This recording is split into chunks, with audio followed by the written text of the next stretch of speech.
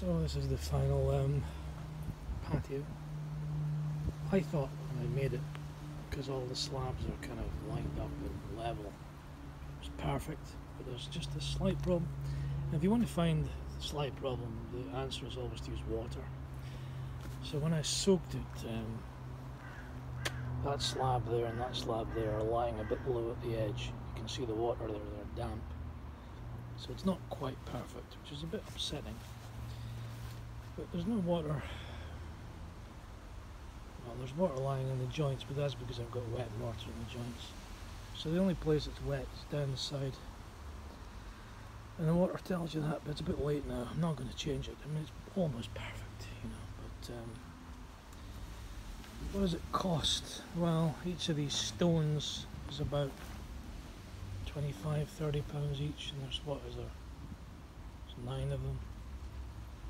So whatever, it's about 300 pounds, maybe 250 of flagstones. Then all these granite stones around the side are about £2–3 each.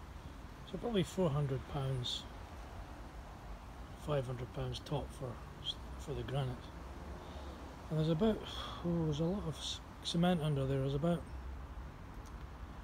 4 inches of concrete under each one. I'm reckoning about 36 bags of sand and 12 bags of cement, so 12 times 6 is 72, plus 36 times 3 is 100, so about another 200 pounds. So this has cost about between 600 and 750 pounds of materials, and a hell of a lot of hard physical work and a lot of sweat. But you know, with luck, it'll be there forever. I'm going to put around the edges, I'm going to put some sort of fancy grass you can walk on that the bees like. I can't remember what it's called. It's a sort of herb. And I'll blend it all in and make it look more natural. And that's that. Fairly successful project. How long did it take? I would say at least a week's full-time work for me to do it. I'm sure if you had 2 people who'd done it before, they could do it in 2 or 3 days, but I had to hand mix it because I can't get my cement mixer through my house. I had to use a wheelbarrow, and that really greatly increases the time it takes. Probably about 12 to 15 barrels. It's about right, because you get 3 bags of sand and a bag of cement in each one. So a lot of work, and that's the end result. It's designed to blend in with something I made before, which was this little mini sun terrace thing. I started off, I've been evolving. Probably cost, I don't know what it cost, but it's a lot of time. I'm just learning as I go on that. But now the 2 things kind of go together. You can look down for the terrace and into that. And down below are my earlier versions of projects. If I walk down here, you can see how my projects have kind of evolved. My first attempt at slabs here was just a complete disaster because it wasn't laid on a proper base. It's just some cheap slabs, and these slabs down here, these are really big. I made these myself. And these are real heavyweight slabs. These are at least 4 inches deep. Each one made by hand with a frame. These are rock solid. These are laid on sand, but you can see what happens if you lay things on sand.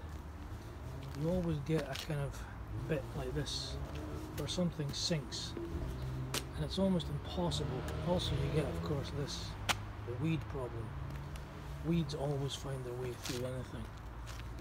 So, you know, this is a very effective little patio area. This took ages. I mean, each slab took over a day to make. It's a big job. So the reason I use concrete on my new one is I don't want weeds coming through, and I don't want to lose my perfect level. This was an even earlier one. This was laid on sand as well. There's the Bell wheelbarrow. These are great. These Bell wheelbarrows cost a fortune, but they're great. Here's an earlier one. Even more weeds coming through. So the reason I used a concrete base this time is just to preserve it as it is. It should always look like this. There should never be any weeds ever coming through this. I've sealed the joints with sort of basic lime mortar. Maybe have to do that again. But given that underneath that is 4 inches of concrete, there'll never be any weeds coming through it, so that's good forever. The other possibility, of course I made this as well, I made these stone granite steps, need a bit of finishing there. They're quite nice as well, nice big firm grip for your feet and all the rest of it. But the nice thing about this is that if I ever wanted a greenhouse, I mean this is what it says, 2.5 by 2.2, I could put a reasonable greenhouse straight on top of that and it's all ready to go. So there we are.